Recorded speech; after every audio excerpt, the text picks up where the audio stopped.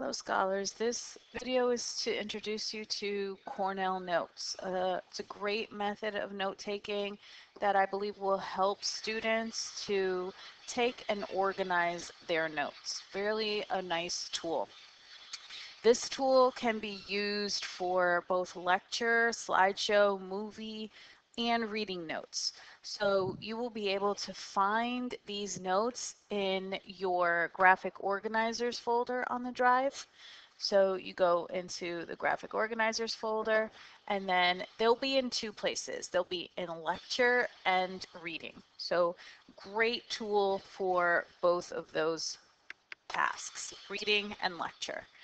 So as I always say to my students when you take notes, it's really, really important for you to put your name and the date. You may also want to put what quarter you're in. So if you are studying your notes in the library and you take them out of your notebook, the library, and you forget them because you're so worried about studying for your exam and then taking your exam or your test or your quiz, you might leave them in the library inadvertently. So put your first and last name always on every paper so that they don't get misplaced, or if they get misplaced, they can be returned to you. Always, always put the date. It will help you stay organized when studying for future quizzes, tests, exams, midterms, and finals. You can also label it by quarter. So you know quarter 1 and quarter 2 you'll be using to study for your midterm exams, quarter 3 and quarter 4 notes, reading and lecture notes you'll be using to study for your final. Okay, so Cornell notes, as I said, are great for lecture, reading chapters, even fiction, articles, PowerPoints, whatever. It's really, really important that you know what topic your notes are going to be about. And it shouldn't just be chapter 1. Okay, you want to give your notes a really specific focus. So I'm going to model a little mini lecture I might use with my students for symbolism. Okay, so what is your purpose or objective? You always want to go back to that SWABOT that you probably learned, maybe even in elementary or middle school.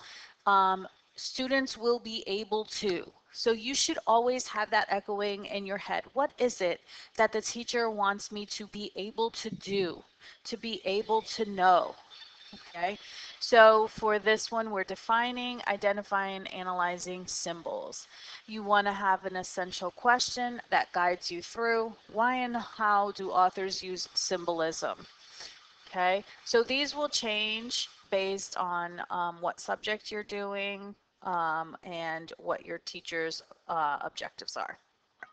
Okay, so with Cornell Notes, you want to preview whenever you can.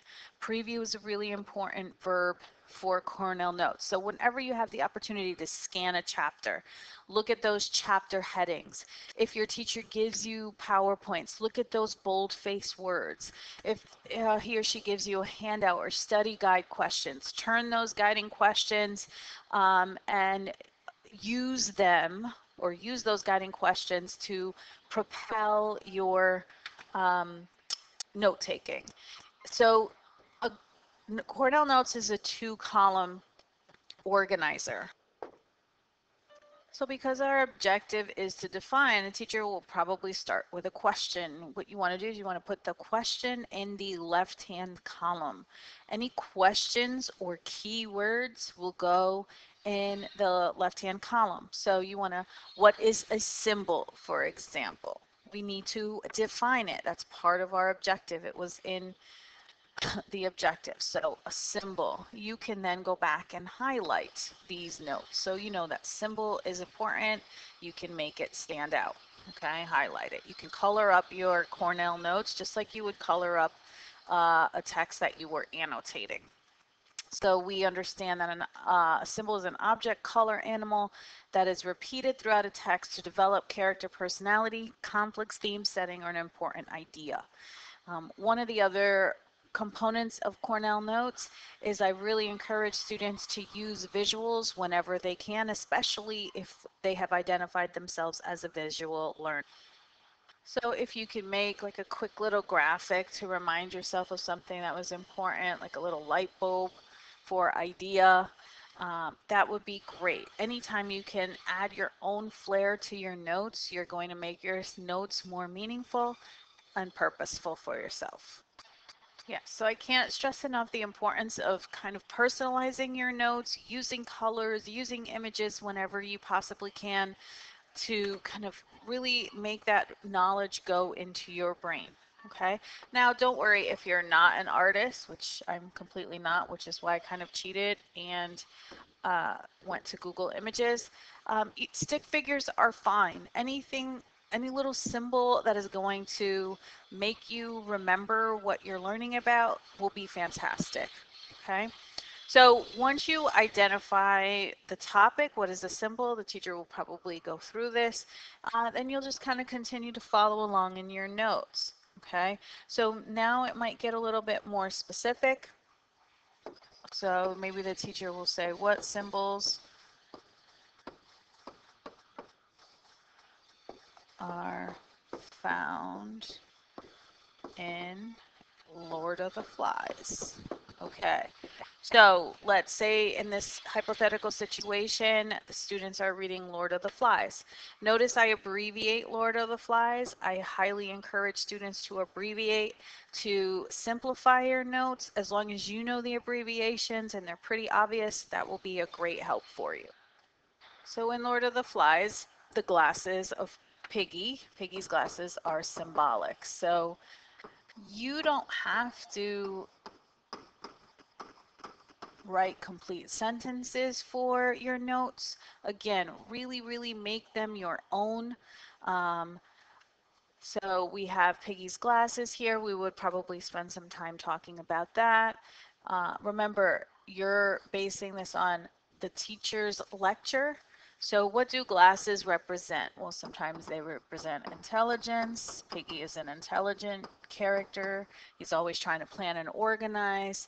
They represent kind of nerdiness. When you're a nerd, you tend to be a victim, and Piggy becomes a victim of Jack.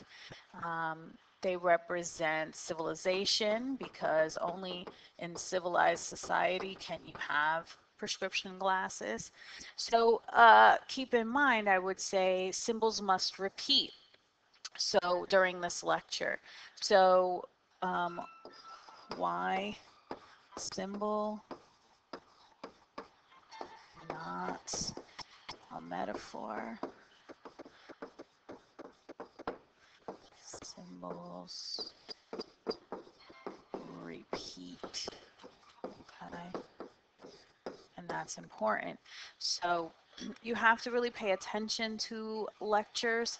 I often recommend that students, with the permission of the teacher, record lectures. That's a great use of your technology, but you must get permission from the teacher first. Don't just assume the teacher wants you to record and really tell him or her that you want to be able to go back and review.